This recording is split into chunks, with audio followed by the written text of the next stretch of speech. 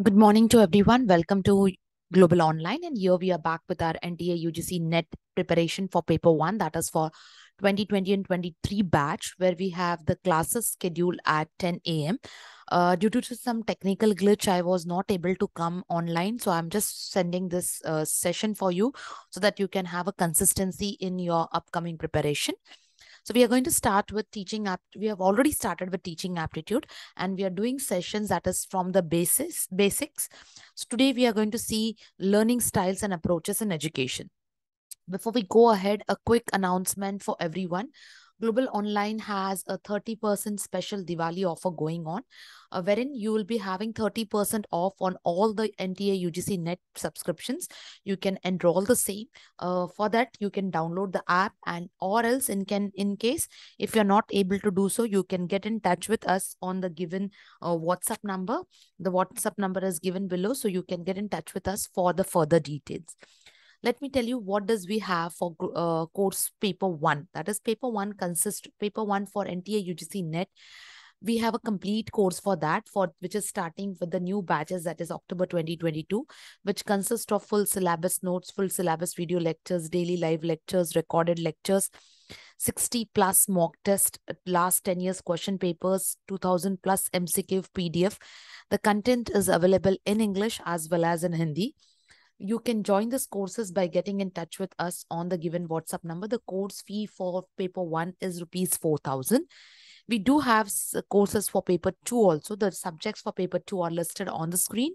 Paper 2 consists of complete video lectures, full syllabus notes, test series, previous year question papers in the PDF form, as well as we have a full study plan. Paper 1 will be free with paper 2 if you're exclusively taking paper 2. You can, for the same, you can get in touch with us on the given WhatsApp number, and the fees for same is rupees 8,000. This you can also do easily with the help of our app. Now, let me tell you how exactly to go with the app. All the Android mobile users can download the app with the help of Google Play Store, that is Google Play Store.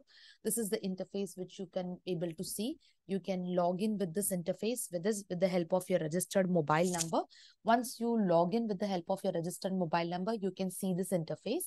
And if you want to, or if you have purchased the course, it will give you an access for the content. The content is consisting of all the units.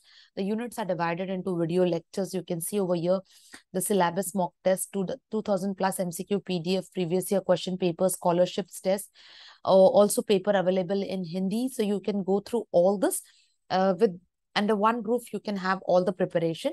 Still, in case if you have any concerns or any doubts, you can get in touch with us on the given WhatsApp number.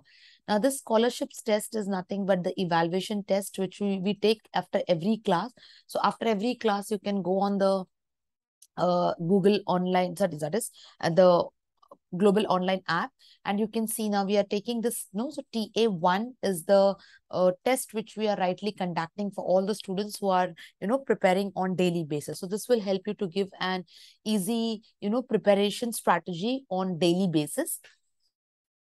Students who are using iOS, they can go through My Institute app. It will be asking you an organization code. You have to give an organization code, that is IDBST.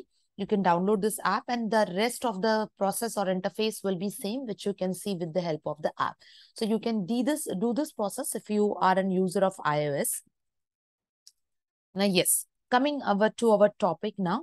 We have started with topic of teaching aptitude, and subtopics we have completed. So basically we have done what is,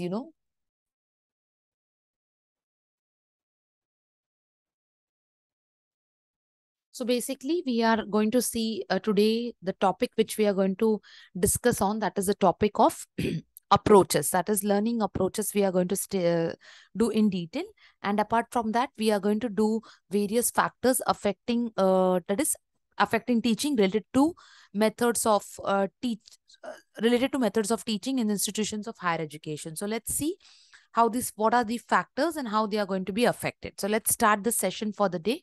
So first is we are going to talk about various types of learning, that is visual learning, auditory learning, kinesthetic learning, social learning, solitary learning, and verbal learning.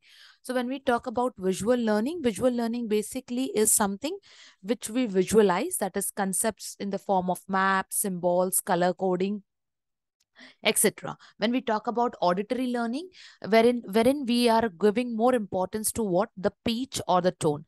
Kinesthetics, where the body movement is involved.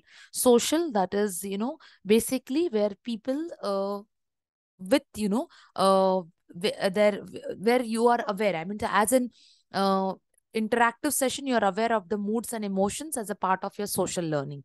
Solitary, now this is very important, just remember this. This terminology is new, so you should know that solitary learning is basically the learning style which prefers private and independent learning, whereas verbal learning, which is consisting of rhymes and tongue twisters. In case if you want an easy access, easy method of remembering these types of learning, I have done that for you. So the learner type visual, which is with the help of what? Pictures, diagrams, and demonstration. Auditory, that is words and sounds. Intuitive, that is insights and hunches.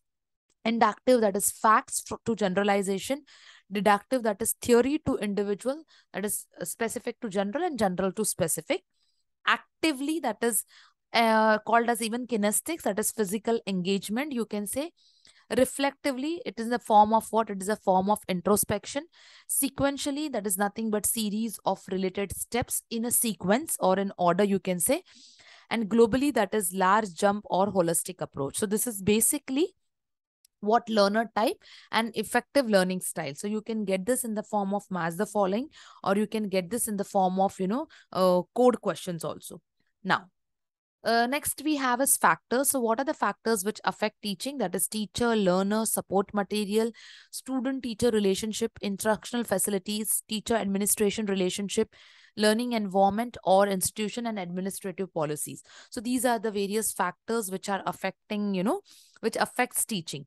Now let's see one by one. So when we talk about teacher, it is basically, now see here you are not going to get any questions. They are not going to ask you what are the factors. They will definitely give you the statement questions, assertion questions, or the code questions. So if I'm talking about teacher as a factor affecting teaching, so what are the elements or what are the components which are taken into consideration? It is the qualification, it is the awareness, experience of the teacher, subject matter the teacher knows, expectations, what a parent has from the teacher, the teaching skills, the pedagogy teacher uses, methods teacher uses, approach towards this learner, personality and behavior of the teacher, the level of adjustment teacher shows towards the mental health, level of adjustment and the mental health of the teacher.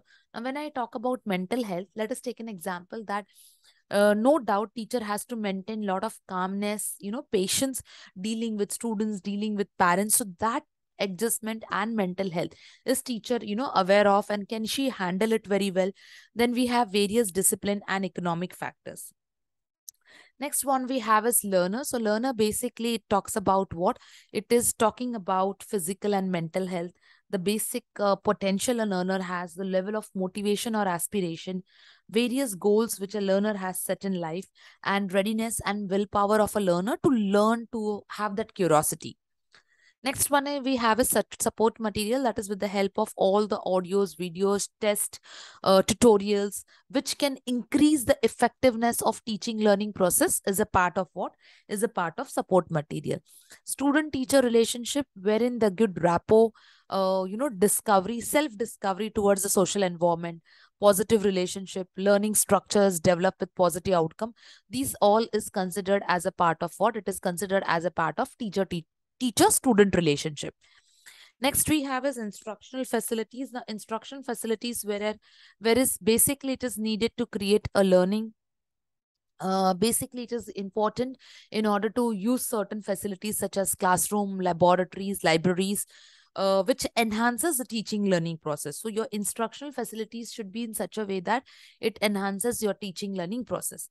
Now, teacher administration relationship, wherein we are talking about professionalism, we are talking about the goals, education, as well as a cordial relationship between a teacher and administration.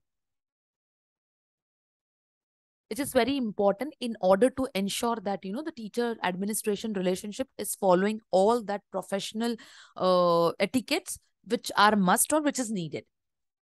Next is classroom and learning environment.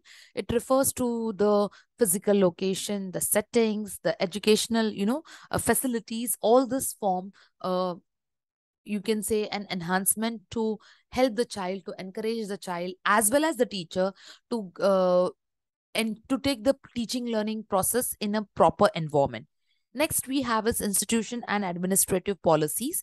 Now, yes, now these policies are framed in such a way that the basic, all the basic facilities should be given to the classroom. It should not be, restricted. At the same time, teachers should be given autonomy with respect to what? With respect to teaching methodology. So this is part of what? This is a part of your institution and administrative policies, which is a must in teaching learning process. Now, next we have is various approaches. Now, you definitely get certain questions on these approaches. So, in short, we are going to see these approaches. Mostly these questions are seen in the form of match the following. So, let's quickly have a look. The first approach is behaviorism. So, basically, what is behaviorism talking about? It is talking about a learner who is passive, who may be, conditioned to learn new behaviors. It can be possible with the help of two laws, that is law of exercise and law of effect. So when I talk about law of exercise, it is nothing but, exercising your action and reaction in such a way that practice makes a man perfect. So it is repeating a conditioned response in order to ensure that a perfection is achieved with the help of practice. And for that, it is, repeated. A conditioned response is needed. When we talk about law of effect, it is a principle of reinforcement and punishment. And this was seen in one of the paper about positive and negative reinforcement. So what does it law of effect means? Like, for example, when you want to, if a learner is showing, the desired output in the form of his behavior, you try to appreciate the child with positive reinforcement. That is ensuring, appreciating the child, encouraging him. At the same time, if the child is, not coming out with the output which is required, his behavior is indisciplined, and just to make him realize that, this is not the way to behave, you go with a negative reinforcement, wherein you talk about what? You talk about punishment. So the child understands, okay, if he does this, this is what the result or the consequences will be. And if he does this, this will what the positive impact. So law of effect, is basically related to what? The reinforcement and punishment. That is, if you do something good, the good will be on your way. And if you are doing something bad, it will result into pain and punishment. Next, we have is the Gestalt psychology. We are going to do this in the form of diagrammatic presentation also in the later slides. Right now, we will just have, what exactly it indicates. So it believes that whole is greater than sum of its part. And this particular psychology is demonstrated with significance of perception. So what exactly it indicates? It shows that the complex learning need not occur gradually with lengthy practice, but it can also develop through insight. So it is not necessary that the complex learning always should go with a practice. If you have a correct insight, if you develop a correct insight, so it will help into what? It will help into the learning.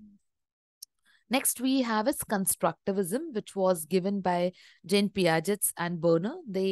It believes that learning involves an active processing of what? Information that each individual activity organizes and construct knowledge for. So basically, it indicates that accommodation and assimilation are basics to learning. So a learner develops new schema. It's nothing but new system or new structure through accommodation. So new learning phase takes place through in order to accommodate or assimilate. So if you are in a development stage, and with that development stage, if you accommodate yourself or assimilate yourself, definitely you are going to learn what? A new pattern of learning. Next, we have is idealism. Now, this is some students get confused with this idealism and naturalism. So let's have a proper focus on it.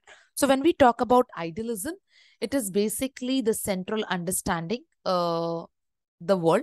That is, the mind is the central in understanding the world. It gives importance to values along with knowledge, along with spiritual mind, or along with culture, morality, and religion. The main thinkers were listed. So you may have a question on thinkers of idealism also. So basically, the idealism was the thinkers were Froebel, Kant, Plato, Swami Vivekanand, Swami Dayanand, and Swami Aurobindo. So they were the one who are on the path of idealism. That is, God is the source of all creation. Whereas naturalism, it takes into consideration the whole of reality. Like, for example, the senses, as along with knowledge, mind is subordinate to nature, but more importance is given to what? The reality. And the main protagonist of this particular concept were Tagore, Rousseau, and Herbert Spencer. So you may have sometimes, the questions on the protagonist or main thinkers as per the approach. So if it is idealism, mind or God is the source of all creation.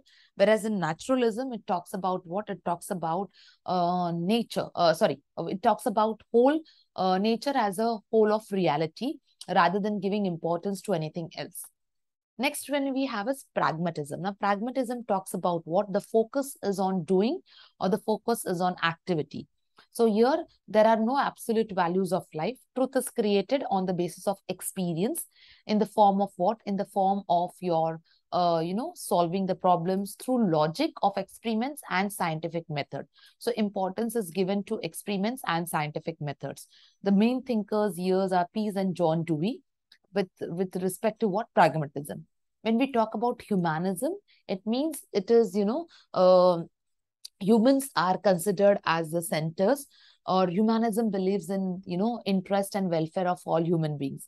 So basically, it is a form of learning which is based on self-actualization. So it supports more of mutual tolerance, social understanding, and cooperation. Now, rationalism talks about what? Rationalism talks about the significant way in which concepts are, gained independently with the help of sense of experience, wherein we are talking about what? We are talking about more of, ultimate source of all concepts and knowledge. Now, we talk about existentialism.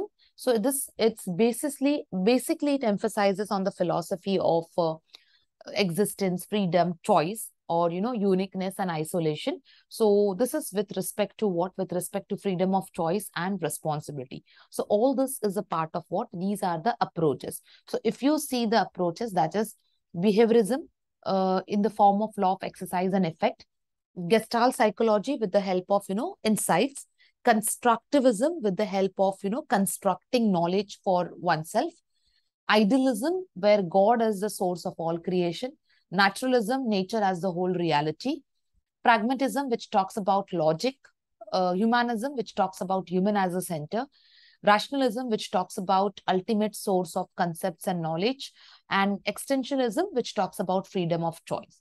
So when we are doing the crash course or when we are doing the revision, that time I will give you the easiest way to remember this. But first you should know the concept in detail, and then as in revision, you can go for what? You can go for that particular concept just to know it, keep in mind or have a instant understanding of the concept.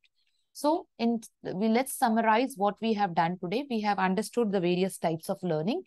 I have given you an easy way to understand this learning. Then we have understood various factors such as teacher, learner, support materials, teacher-student relationship, instructional facilities, teacher administration relationship, classroom and institution.